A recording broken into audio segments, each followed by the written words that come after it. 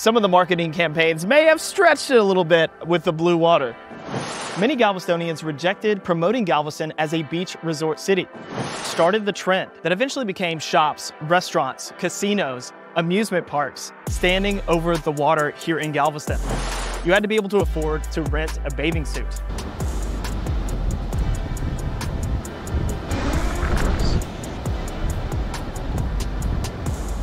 The healing powers of the salt water of the Gulf of Mexico. It's July, it's hot. Walk to the beach with me. Come on, let's go. Come on, let's walk to the beach. Hey, what's up, how are you? Hey, how are y'all? Welcome to Galveston Unscripted. The hotels and bathhouses that popped up here along the beach were a massive draw, bringing thousands of visitors to Galveston. It is summertime here in Galveston, and we all know what that means. Millions of tourists every year come to Galveston to enjoy our beaches. And since the city of Galveston was founded, we have seen no shortage of entrepreneurs. As it became easier to travel from Houston to Galveston, businesses started to pop up all along the beach, providing services to beachgoers, enhancing their trip to Galveston and the Gulf of Mexico. Most notably, Galveston saw the rise of bathhouses.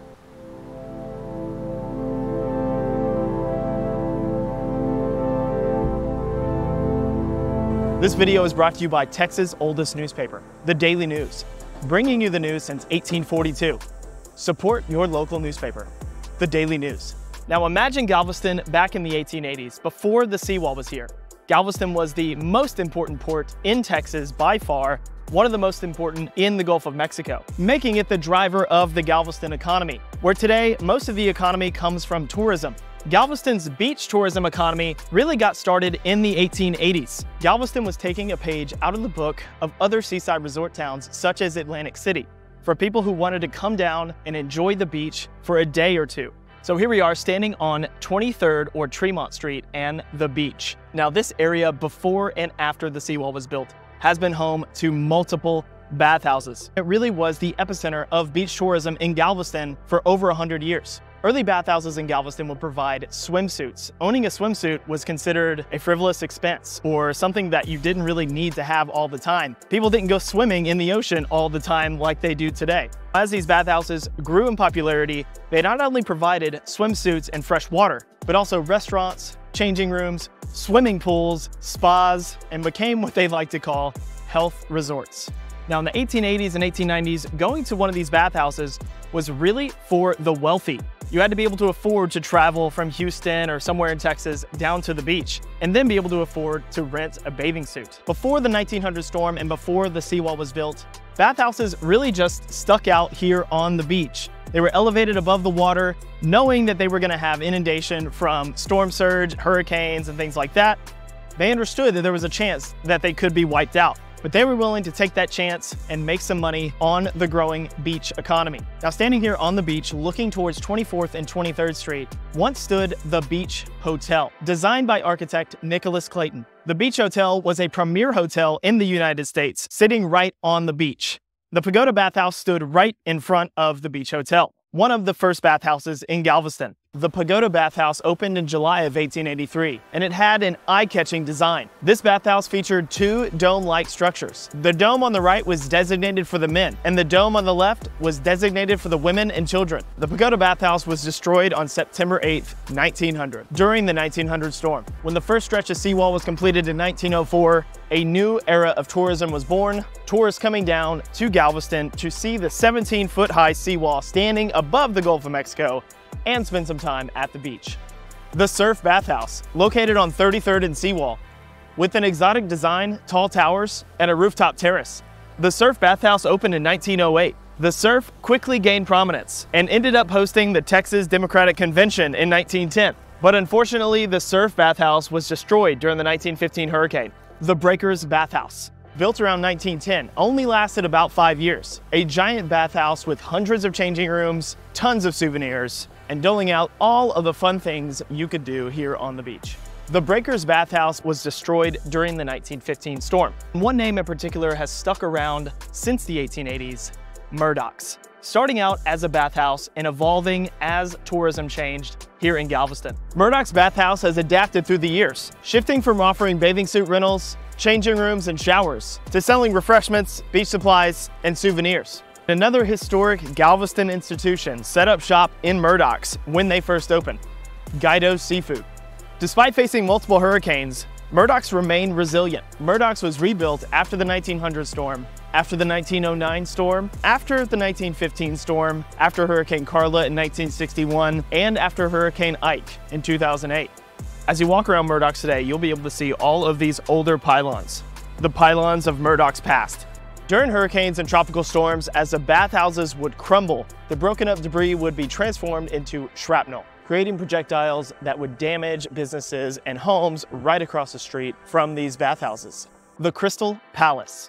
The Crystal Palace opened in 1916. This bathhouse was built on top of the seawall, not exactly right on the beach. The Crystal Palace not only served bathers, but also had a heated indoor pool, an ice skating rink, restaurants, and a roof garden. The Crystal Palace was around until 1941, until it was demolished. Beachgoers also had the opportunity to rent rolling bathhouses. You could rent these for a couple hours or an entire day. This gave you a place to go and change and store your things while you're having a great day at the beach.